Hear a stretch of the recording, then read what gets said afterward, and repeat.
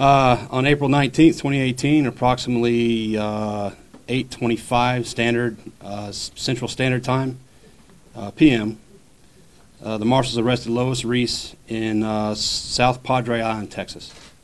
This apprehension was made possible from a tip from a citizen who recognized Reese and called the U.S. Marshals.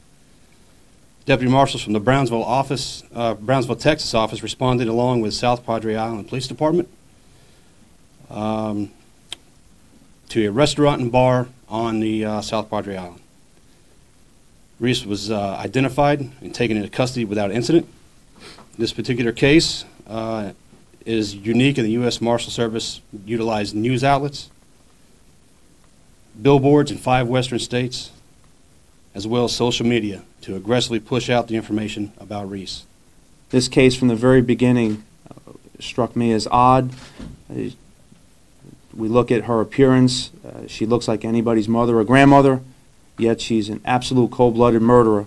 So today's a huge win. She can't strike again. That was our main concern. We bring a killer off the streets.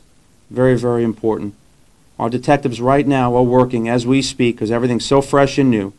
But we want her back here in Fort Myers. As you can see in our video surveillance, when she befriends Pam Hutchinson, our victim, unfortunately, she's smiling.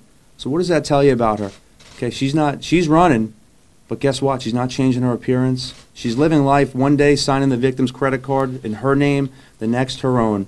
So this is a stone cold killer.